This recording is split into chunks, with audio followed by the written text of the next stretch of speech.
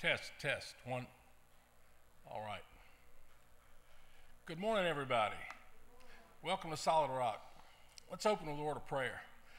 Dear Heavenly Father, we thank you for this day, Lord. We thank you for everyone that's here. Lord, we ask that you bless this service, Lord, and I ask that you give me the words to say to touch a heart, Lord, and to open a mind, Lord. Lord, just guide us through this day, Lord, with your love and your spirit, Lord. And we ask these things in Jesus' name. Amen. All right. Today's lesson is going to be from Matthew, and it's titled The Sheep and the Goats. So don't misunderstand when I say something about sheep, because we know how we talk about the sheep that are following our current leaders. Well, that's not us. We're following the one and only leader. So Matthew 25, verse 31 through 34. Jesus said, "When the Son of Man comes in his glory and all angels with him, he will sit on his glorious throne. All nations will be gathered before him, and he will separate the people one from another as a shepherd separates the sheep from the goats. He will put the sheep on the right side and the goats on the left. The king will say to those on his right, 'Come, you who are blessed by my Father, take your inheritance, the kingdom prepared for you since the creation of the world.'" God is the shepherd of the world, and he protects his people like a shepherd would protect his sheep. That's just what he does. He looks after us. He protects us. He keeps evil from us unless we open up and let evil in. When Christ returns for his bride, everybody is going to be in front of him. As it says in the Bible that every knee will bow. Well, that's the point when every knee is going to bow to him. So he will gather everyone together, and he will separate us. Those who have followed Christ and followed the Word of God, those who have been faithful and have accepted Christ in their heart, will be on the right-hand side of God. Those who have turned their backs will be on the left-hand side.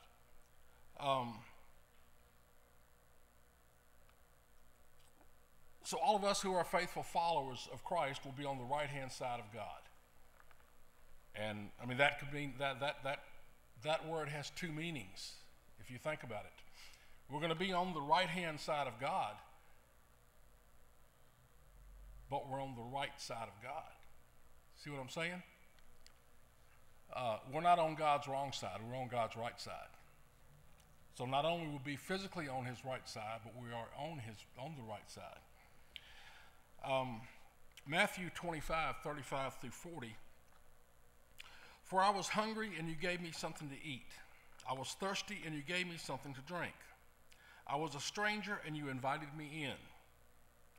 I needed clothes, and you clothed me. I was sick, and you looked after me. I was in prison, and you came to visit me.' Then the righteous will answer him, 'Lord, when did we see you hungry and feed you, or thirsty and give you something to drink? When did we see you a stranger and invite you in, or needing clothes and clothed you? When did we see you sick or in prison and go to visit you?' The king replied, 'Truly I tell you, whether you did for one of the least of these brothers and sisters of mine, you did for me.'" So when we're feeding people downstairs in the food bank, it's like we're giving the food to Christ. We're looking out for those who are less fortunate than us.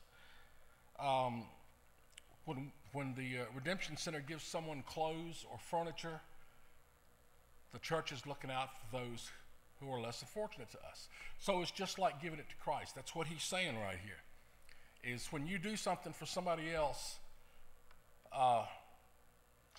not for your own glory, not to put money in your pocket, but you do it for them out of the kindness of your heart, you're doing the same thing as if you were doing it for Christ. Plain and simple. If you're doing it for your own glory or to put money in your pocket, that's not for the glory of Christ. Now, that's not to say that if you're selling something to someone, that's a different story. But if you see a person in need, and you do something for them out of the kindness of your heart, then that's what this is talking about.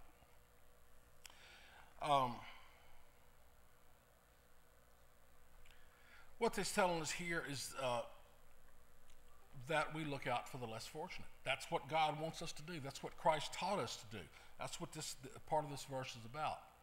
Teaching us how to take care of those who don't have the ability to take care of themselves. They could have circumstances that happen in their life that they lost everything they've got. Food, clothing, housing. And as Christians, it's our duty to look after those people. And we're in a church that does that, has no problem with that, and has been blessed by God over and over and over again for the things that we do for the community.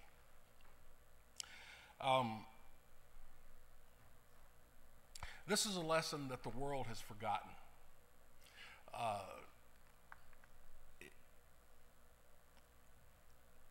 Think of the statement. We know what the statement means, a government for the people, by the people. We know what that means, but that no longer exists. The government might be by the people because they're voted into office, but they're not for the people. They're not for, they don't care if you don't have another meal. They don't care if you don't have a roof over your head. They don't care if you've got clothes on your back, especially nowadays with all the vulgar filth that's out there. You could probably walk around naked and the government wouldn't care. They've turned their backs on the teachings of Christ. And they do nothing for anybody other than themselves. They're there for two things. As I said, they're there to put money in their pocket and to glorify themselves. They don't glorify God by nothing that they've done over the past, I'm not going to say over the past 20 years, because we had a good 4 years there to where the man who was up there was for the people. He definitely was, and he's still for the people. But you can see what they're doing to him because of the fact that he wants a government by the people and for the people. So he's being dragged across the coals over and over and over again. And I believe in my heart that he's a good Christian man. He might be a multi-billionaire, but he does take care of people. He's done a lot for people that's behind the scenes. He doesn't do it for his own glory.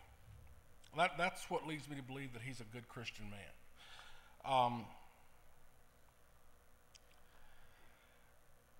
They've turned their backs on everyone that they swore to protect. But one day they'll stand in judgment for that.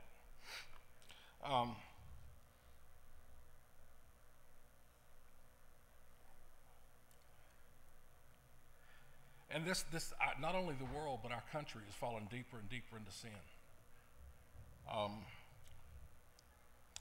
But as I said, one day everyone will answer to God for that. Matthew 25, 41 through 45.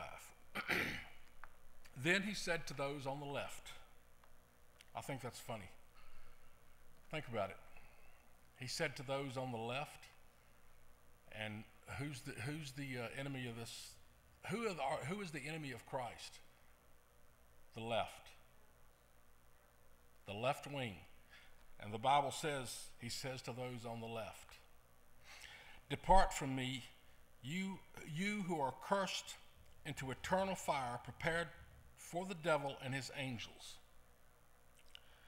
For I was hungry and you gave me nothing to eat. I was thirsty and you gave me nothing to drink. I was a stranger and you did not invite me in.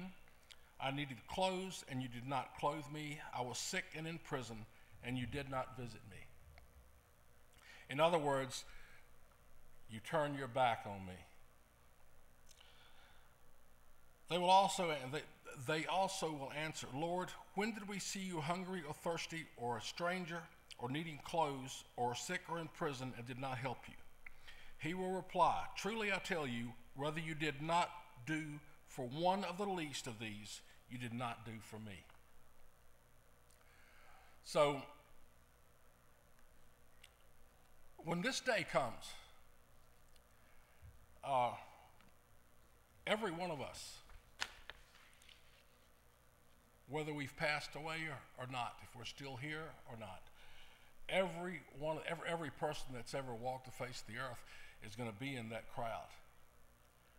And those of us who are followers of God, followers of Christ, those who keep the faith and trust in Him, are going to see those who have done evil to us. We're going to see them get their just desserts. We'll be there to see it.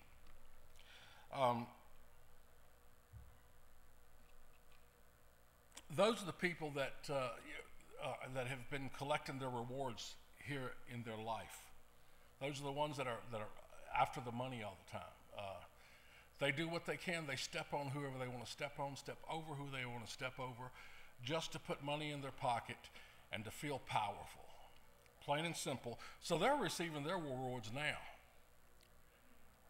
We will receive our rewards in heaven. And the people who are taxing people into poverty, promoting sin and filth in this world, which we see that all the time, trying to corrupt children before their parents can teach them about the Bible. I mean, they're starting in kindergarten with this corruption. That was bright.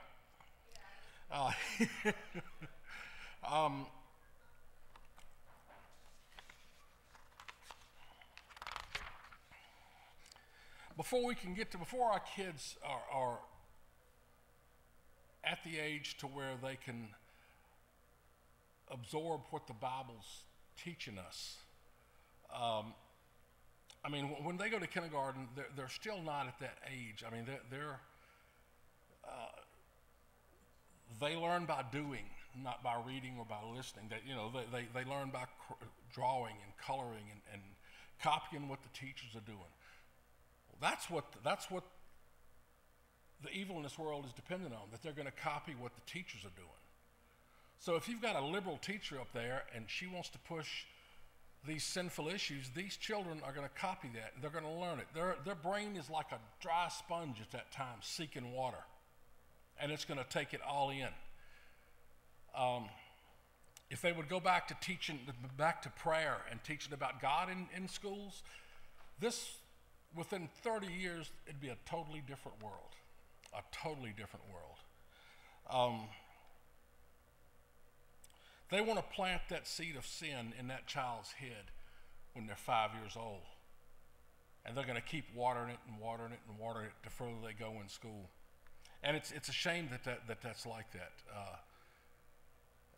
At one time, I mean, pretty much when I was young, you could depend on sending your kids to school. You knew that they would be taught the true history.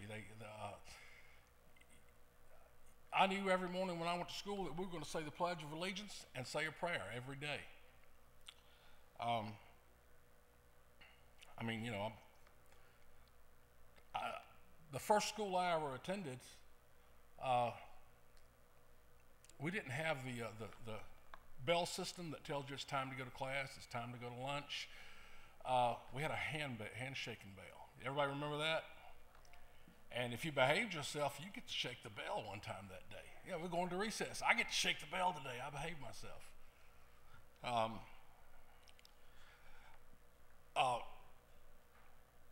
That's why us as parents need to teach our children the right way.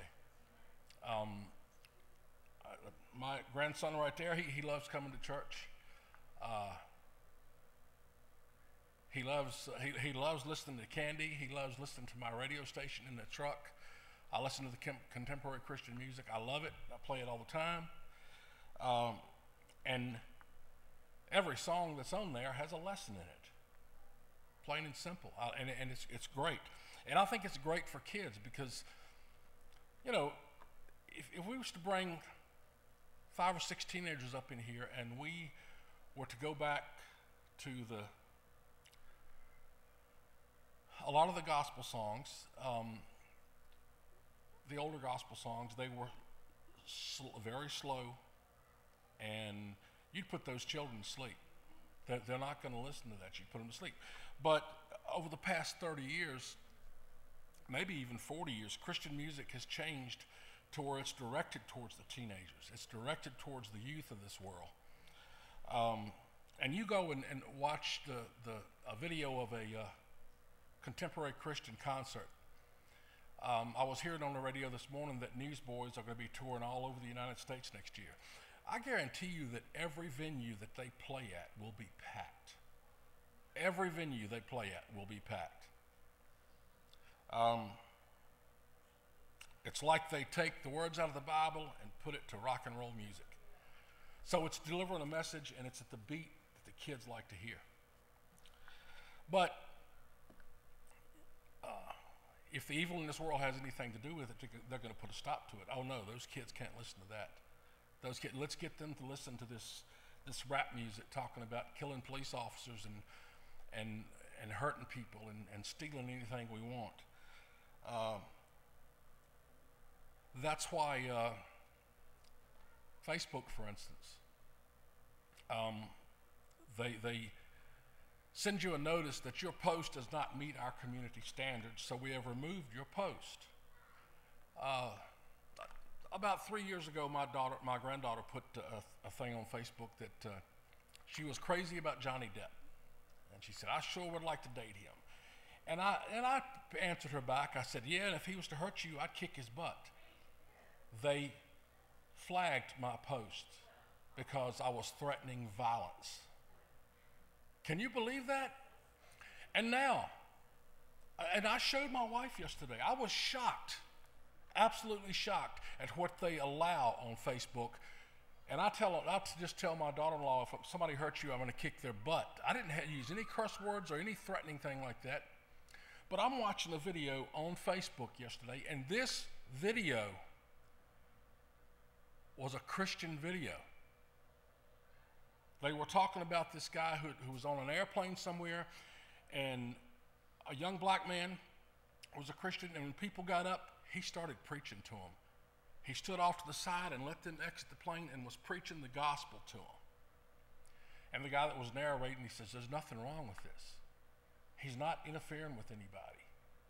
He's doing what God told him to do, spread the gospel." And an ad popped up on that video.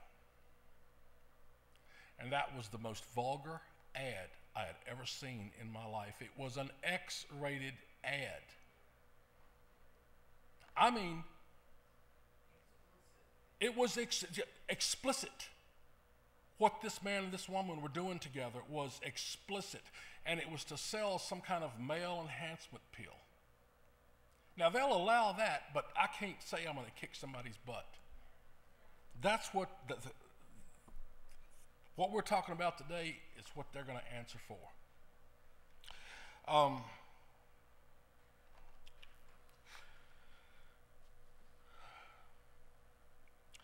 Matthew 25:46.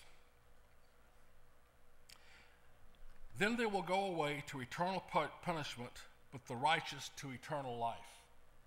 You know, I was thinking about that when I was preparing this lesson about our treasures in heaven that we're building up, our rewards. I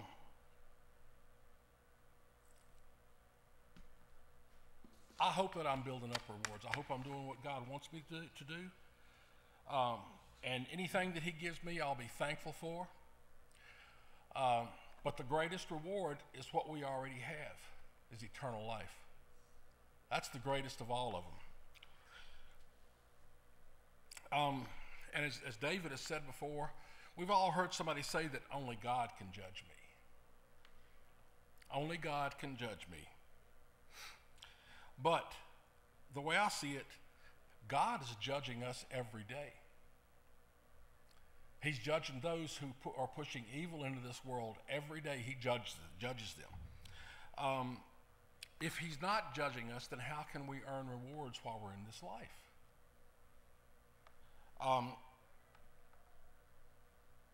He's judging them every day who are teaching the evil and the corruption, stealing and backstabbing. For those people, and as it said earlier, for those on the left, it's not going to be judgment day. It's going to be their sentencing day.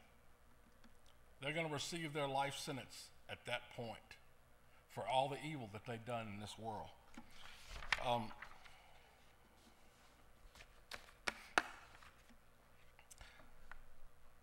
They're going to receive. God has said that it's. I know I'm not going to word this right, but I think you'll get the meaning.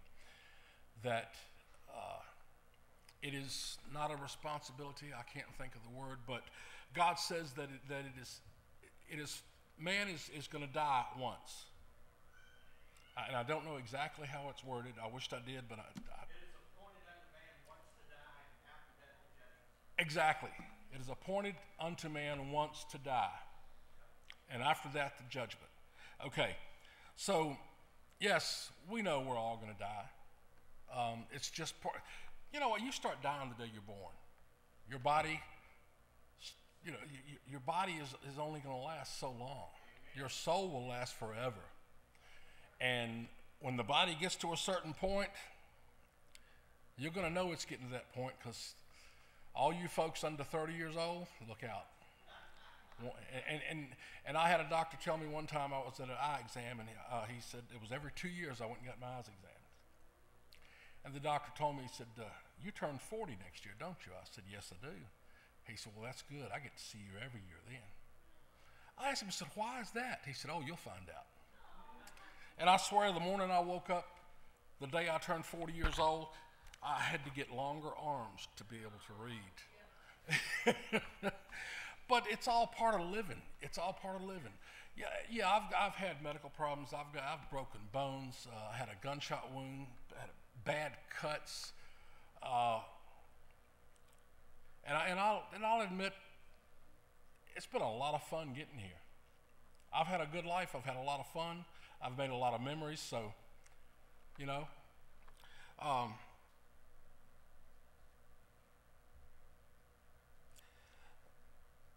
But that day, the judgment day, will be their sentencing day.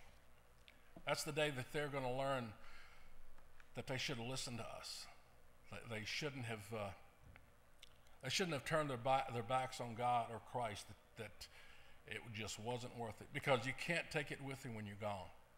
Has anybody seen that cartoon on Facebook where this gentleman's walking up to the Grim Reaper, and he's got the boat to take you to the other side, and over here is a pile of stuff, and most of it's money, and he's got a suitcase, and you can see the money hanging out of it, and the Grim Reaper looks and says, put it right there, you can't take it. So all the wealth that they're building up in this world, by pushing their evil, when they close their eyes for the last time, that money is gone. Somebody else has got that. When Jesus was finished saying all these things, he said to his disciples, as you know, Passover is 2 days away, and the Son of Man will be handed over to be crucified. So what we just talked about was one of the last lessons that Christ taught us. And I think it's a very important lesson. What he's saying here is the teachings that I have given you while I was on earth are what you need to follow. That's what God wants you to do. God will take care of you. And if you don't, he gave us a warning. In the last couple verses, he gave us a warning of what's going to happen if we don't follow Christ. Now, that's not a threat. That's just a warning. It's letting us know. Christ walked this earth for 33 years, never sinned, was tempted and never sinned. Went through his life teaching us right from wrong, good from evil. And then right here, just before he was crucified, he tells us that, you need to listen to my lessons. I was sent here by God because God wants you with him. But you've got to follow the teachings to be with him. And if you don't follow the teachings, if you turn your back on him, there are no rewards for you. It's just eternal death in the pits of hell.